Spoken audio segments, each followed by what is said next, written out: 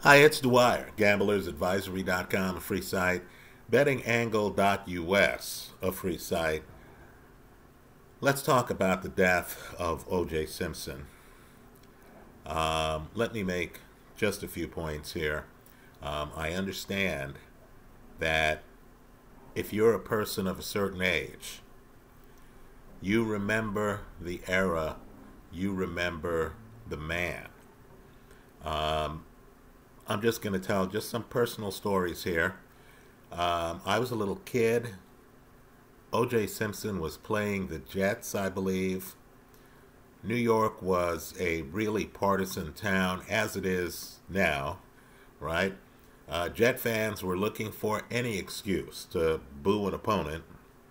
And O.J. Simpson, on a field that had snow, cleared 2,000 rushing yards in a season, right?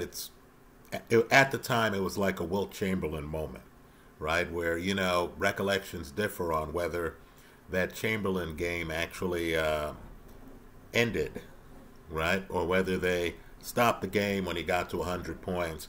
Understand, the same folklore exists with O.J. Simpson getting to 2,003 yards, I believe it was, by beating the Jets. It was shocking.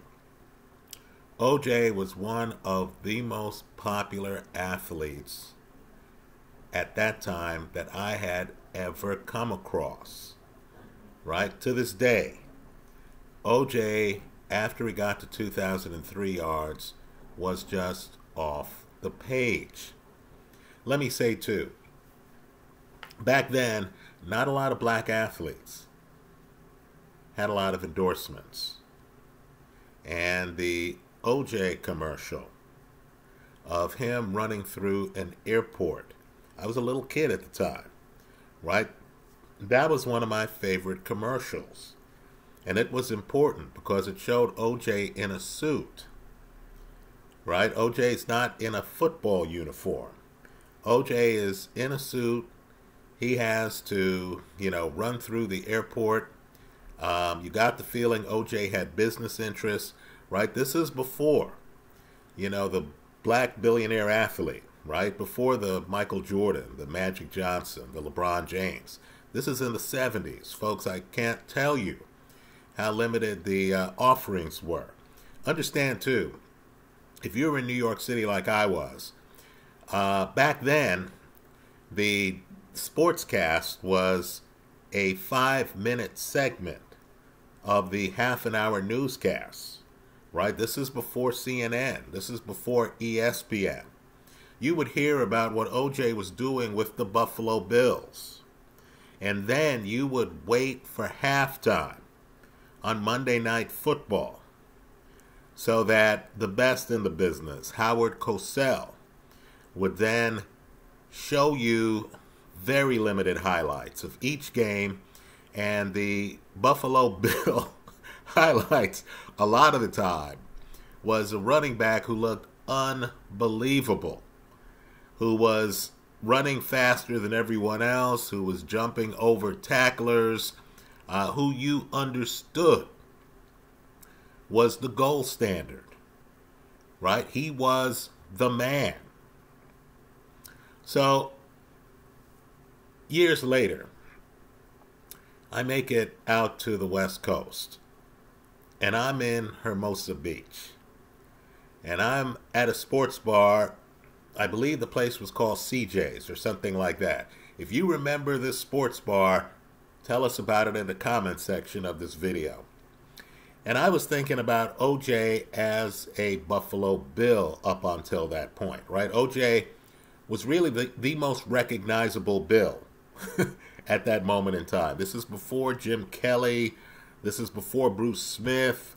This is before Thurman Thomas, right? The Bills, back then it was Reggie McKenzie. It was Joe Ferguson. I know Buffalo Bills fans know who I'm talking about, right? Well, O.J. was the gold standard, right? You thought Buffalo Bill, you immediately thought of O.J. Simpson. So I walked into CJ's, and this was early sports bar. This is before flat screen TVs, right? This is the late 80s, early 90s, right? You know, you had regular TVs, believe it or not, on stands hanging down off the wall. You also had projection TVs, but let's just say the definition wasn't too good. So you had all these TVs on one side of the sports bar, and on the other side, you had one big picture. And it was of the best athlete they could put up there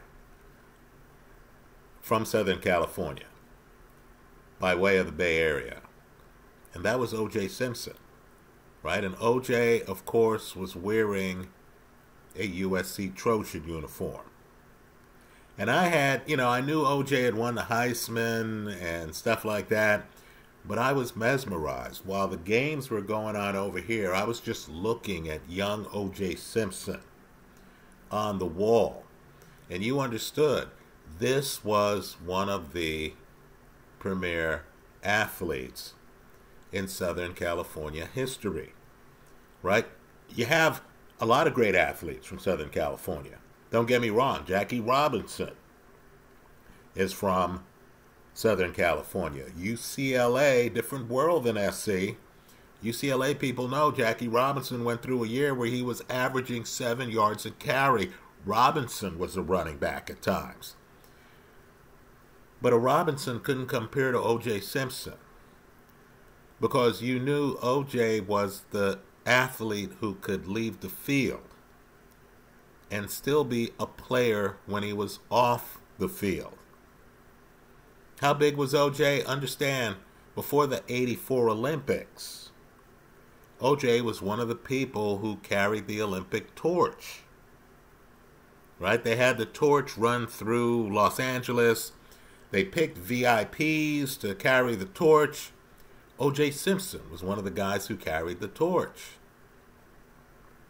So, about maybe a couple years after I was in CJ's in Hermosa Beach, I was at the Cottage in Laguna Beach, right? I was living that, you know, person comes to Southern California, let's hit some live spots life, right? So I was at the Cottage, and I saw a crowd. It was a breakfast spot.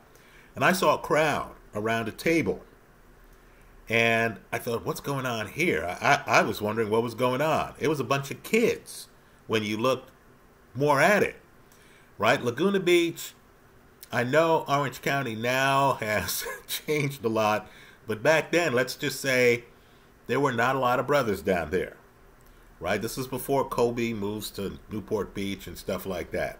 I would run into my childhood idol down there from time to time, Reggie Jackson. That's how few minorities were, right? I actually was a member of Sports Club Irvine, and I would play ball, and Charles White, former USC Heisman Trophy winner, was down there at the time, and I'd play ball with him. Then I'd be out at a club later, and, you know, I'd hear, young blood, young blood. I'd look over, it was Charles White, right? In other words, so few brothers were in Orange County, coastal Orange County, Newport Beach, Laguna Beach, in the early 90s, right, that we stood out. Well, let's just say I see a crowd of kids around a table, and then I noticed that there's a guy signing autographs. He could not have been more gracious. He was chewing food. He was with a woman who was stunning.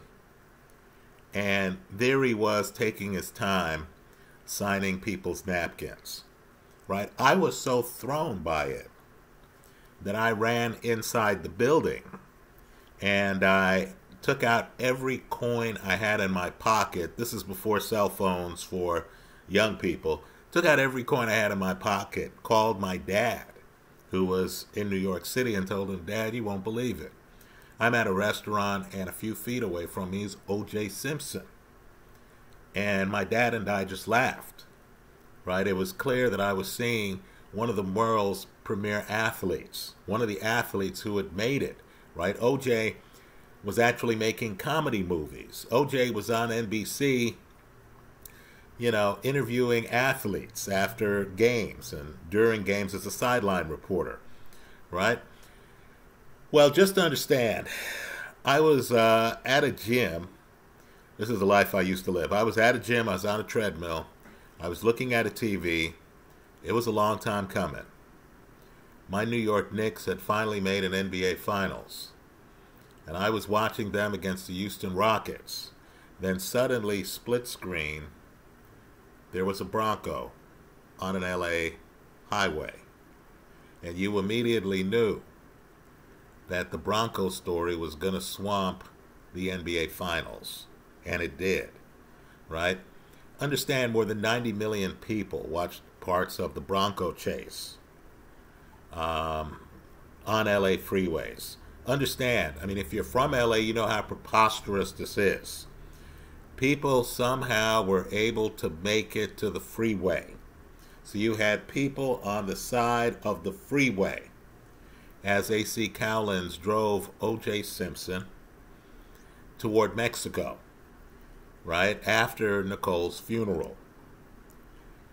Right now, it's impossible now to remember how good a running back O.J. Simpson was. Folks, I know Bear fans are going to hate me. He's much better than Walter Payton, right? All you have to do is realize that in the early 70s, they gave the running back the ball more. Everyone in the stadium knew O.J. Simpson was going to get the ball. Look at the numbers. And O.J. still somehow carried the Bills and averaged 4.7 yards a carry, right? That's more, much more than an Emmitt Smith or Walter Payton averaged, right? Understand how bad it was. Arguably the best at the position. Maybe the best football player ever, Jim Brown, who was based in Los Angeles, right? Jim Brown would criticize O.J. Now understand, Jim Brown back then would criticize Payton. He would say, Walter Payton has it all, except for a fourth gear. With O.J., he couldn't say that, because O.J. was probably faster than Jim Brown. In other words, the criticism on O.J. was this idea that O.J. lost touch with his roots. It wasn't his football playing. Even the greatest understood that as a football talent, O.J. had few peers. Right now, we forget who O.J. was. All of that changed with, we'll call it, his murders. Right? I believe O.J. is guilty. I believe many of his ardent supporters came to that realization themselves when they saw pictures of O.J. at a Buffalo Bills game wearing Bruno Magli's. And of course, understand, those photos could not have been photoshopped. Because what happened is one person who was at the game had a photo of O.J. wearing Bruno Magli's. And then, of course, other people who were at the game started finding their photos. And independent photographers had O.J. wearing these unique shoes, which we now know the murderer wore the night of the murders. So it's impossible to go back to who O.J. was. And I'm just telling people, if you're of a certain age, you understood that O.J. was the top Heisman from USC. Understand, O.J. was the top Buffalo Bill. You knew O.J. was a Hall of Famer well before O.J. even became eligible for the Hall of Fame. Right? O.J. really was the guy people liked, even when you knew he wasn't the best actor in the Naked Gun series or what have you. I was outraged once. A great back, Bo Jackson, was being interviewed on the sideline by O.J. Simpson, and Bo wasn't looking at O.J. Bo was looking away and stuff like that. And I was a young kid and I was outraged. I said, don't you know you're being interviewed by a Hall of Famer? I thought, this is an outrage, because O.J. really was the top rung. right? This was the running back you wanted to be. Now, we didn't know the whole story, right? When it broke, it was startling. It involved allegations of domestic violence, right? I understand. I have a crime site, dwyercrime.blog, a podcast where I talk about O.J. Simpson, and on YouTube, it's my Esquire 777 site, and there are people today who question whether O.J. Simpson was truly guilty, right? That is the dissonance you get when you admire a guy and then he's linked to a terrible crime, right? You say he could not have done this. He is just not that kind of guy. I myself, when I first heard of the murders and I heard O.J. was coming back from Chicago, I myself thought, oh, sure, now they're going to blame the brother for this. That was like my first thought on the O.J. thing. I was thinking, what do they think O.J. did here? Hire someone to kill his ex-wife? You know, it was ludicrous to me at the time. Until, of course, the LA Times and other papers put together the timeline and showed you that O.J. was in Southern California at the time the murders were committed. Right? So O.J. Simpson, this is one of those moments for me. Right? When I was growing up, I believe I only had one athlete on my wall for any appreciable period of time. And that was O.J. Simpson. Right? You didn't just want to be O.J. on the football field. You wanted to be O.J. off the field. O.J. was the first athlete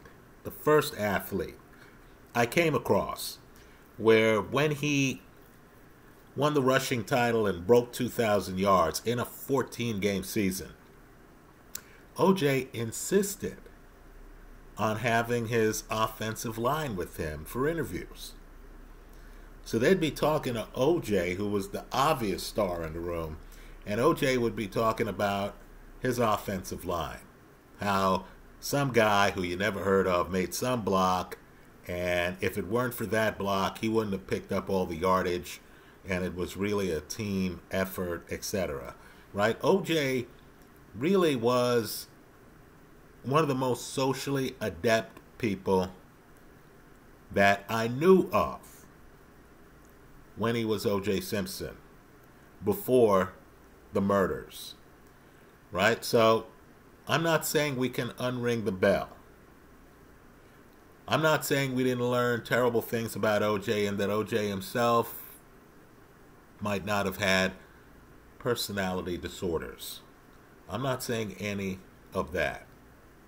What I am saying, though, is over the years, I followed many professional athletes. Right? I've been a sports fan for a long time. I remember when an athlete just rises to a certain point where he symbolizes a community or a city. Right? If you're a Knicks fan from the early 70s, you remember Walt Clyde Frazier when he endorsed Pumas. And you remember the ads.